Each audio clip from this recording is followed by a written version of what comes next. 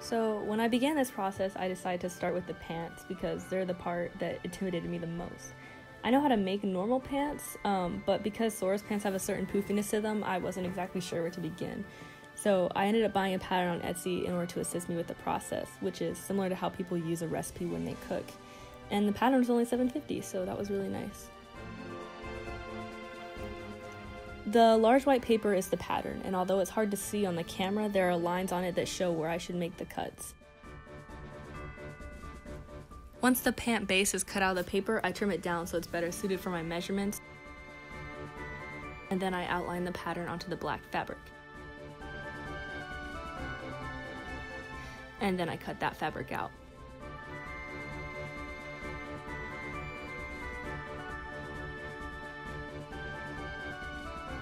So this is the part where I realized that before I can make the base structure of the pants, I have to create the pants pockets first, because it's much easier to attach pockets to the pants fabric than it is to try and attach the pockets to like the already constructed pants.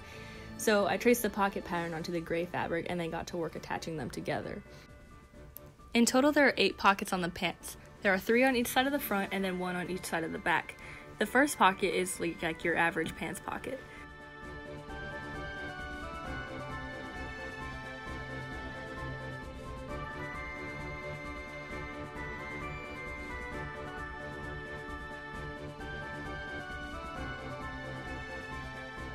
The second one is a false pocket, so it doesn't actually hold anything, it's just kind of for looks.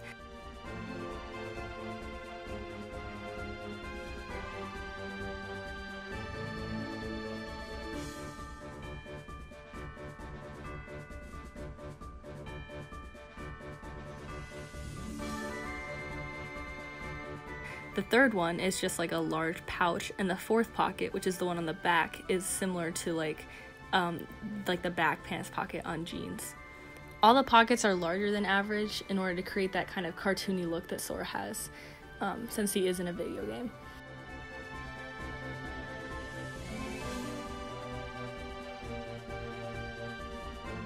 In addition, all of his pockets are outlined with something called bias tape. Bias tape is a narrow strip of fabric with the raw edges pressed inward so that it looks really neat.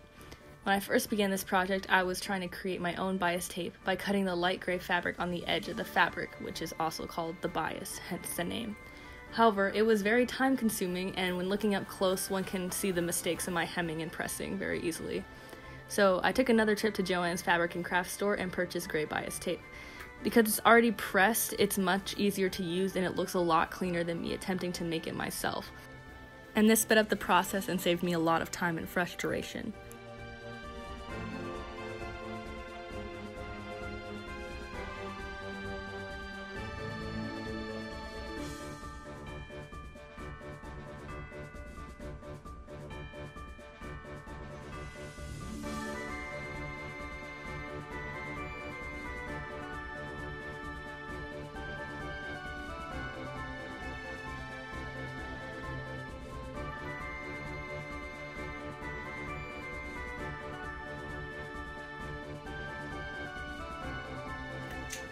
Once I finished the pockets, I attached them to the leg base of the pants.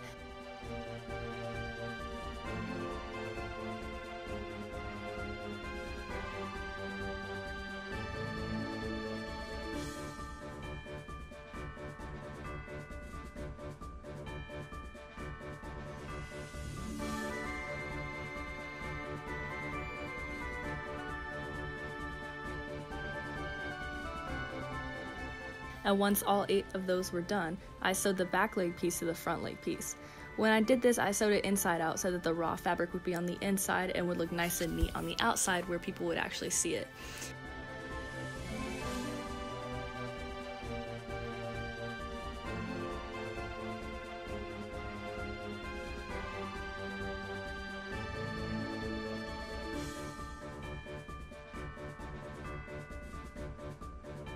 So that basically finished the major part of the pants. After that, I had to connect the 2 leg pieces through the crotch area and the waistband. I put a zipper in just like normal jeans do so that they are just like a normal pair of pants. And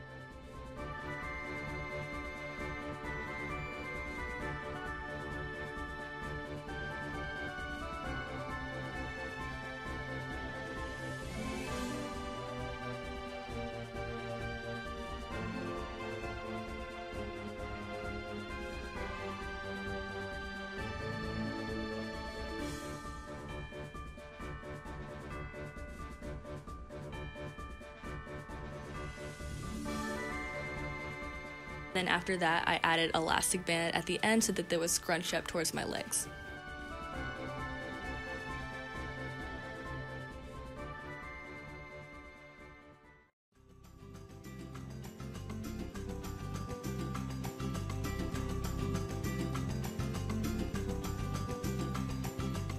The next big part of Sora's outfit is his jacket. I started out by using a plain black hoodie that I bought off of Amazon for $11.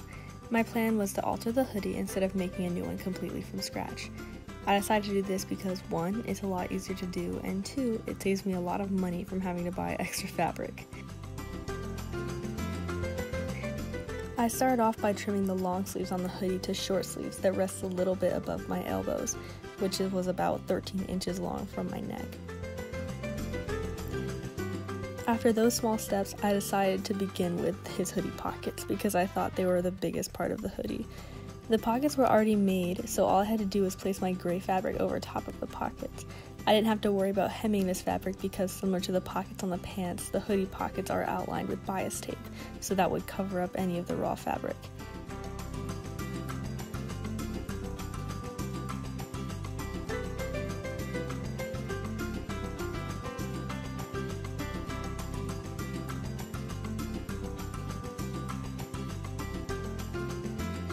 I couldn't sew the gray fabric down at the edge of the pocket where it opens up because it would sew the pocket shut, so I had to hand sew it, which is much more time consuming than using a machine, but it's not that difficult.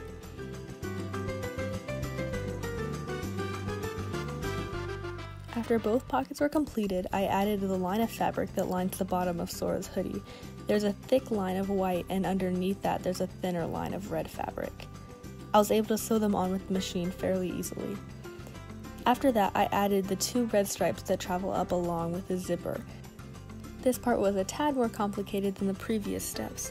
Because it was next to the zipper, I couldn't put it through the machine because it was too thick.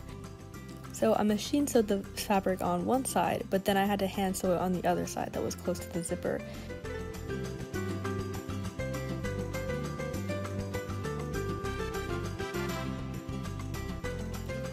Then I added gray fabric where the shoulders are, which provided no problems. After that, I had to add red fabric over top of the hoodie. Because the hoodie is curved, I had to do it in 2 sections instead of 1, with a seam running down the middle at the very top of my head. After that step, I was mostly done with his jacket. I just had to add the plaid flaps that he has that lay across his zipper. What I had to do for this was outline the plaid triangles with the same gray bias tape I used for the pants pockets.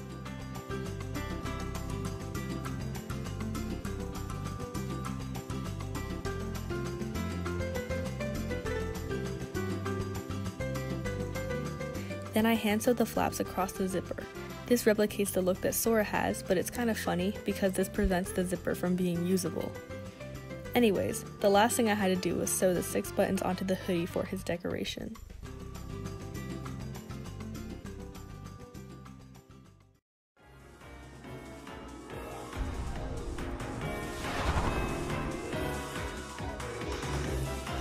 Styling a wig to be like Sora's hair is extremely time consuming. His spiky hair defies gravity and doesn't act like normal hair in the slightest.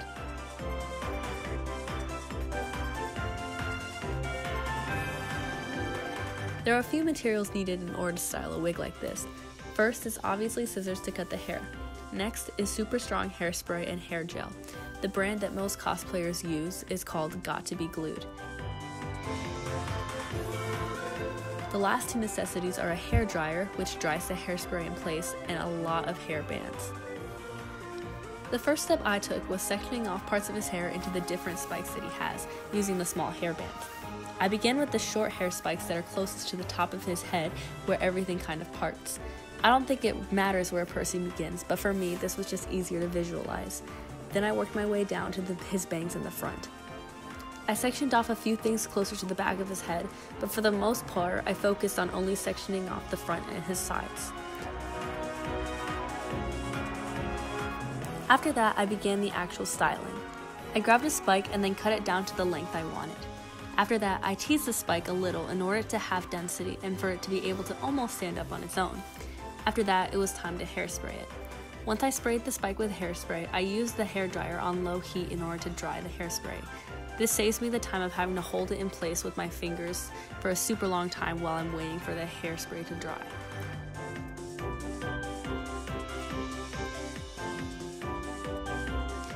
Once that was complete, I used hair gel and put it onto the very tip of the spike in order to prevent the hairs from splitting apart.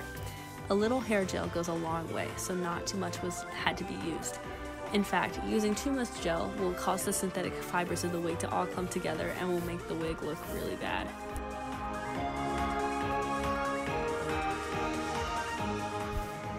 This is the process I did with the entire head of hair.